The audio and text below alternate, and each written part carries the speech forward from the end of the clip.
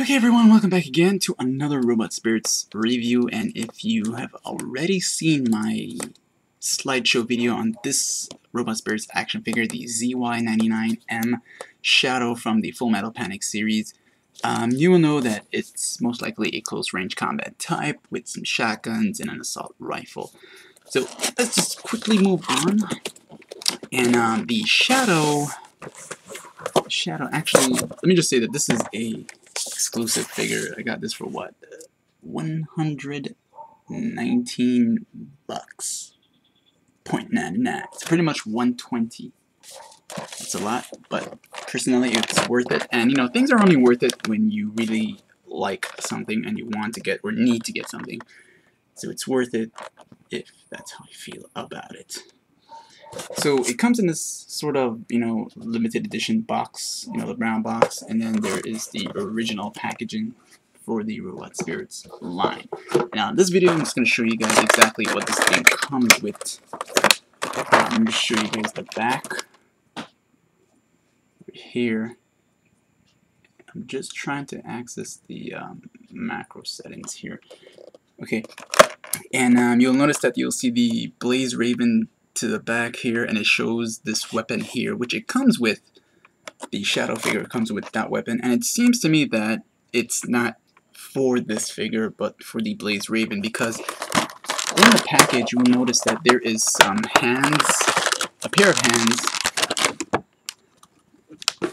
hands that's actually blue colored, and blue colored meaning that it's for the Blaze Raven and not for this figure itself. Okay, so quick note here. So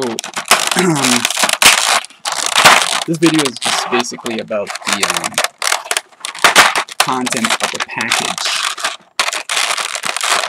As soon as I can get them out without having anything flat.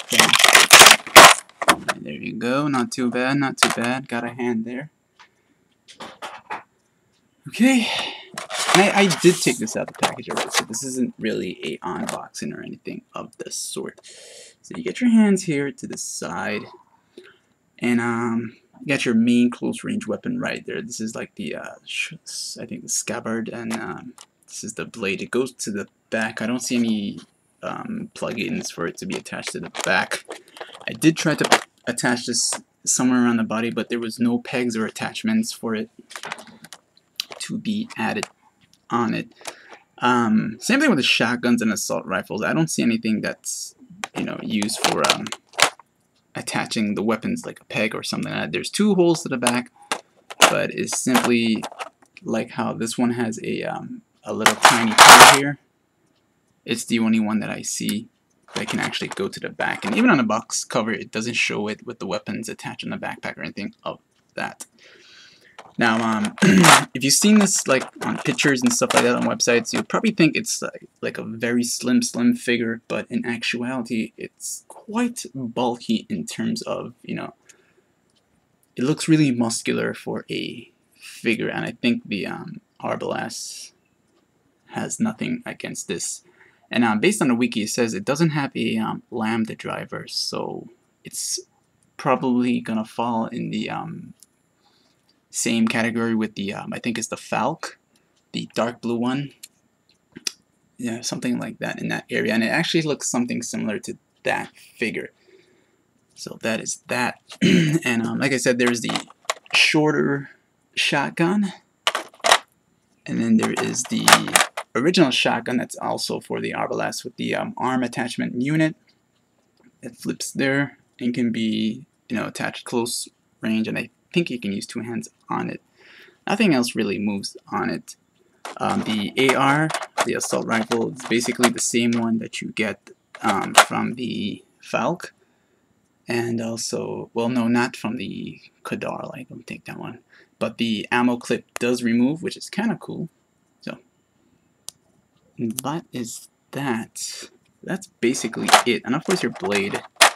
And like I said, there's additional hands, but there is no hands that I've seen that fits holding this weapon over here.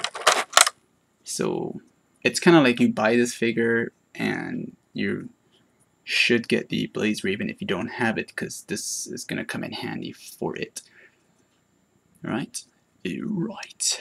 So that is it for this video. And the next video is just going to show articulation and simple hand wielding weapons and stuff like that. Peace it out. Don't forget to like, subscribe, and share. Ciao.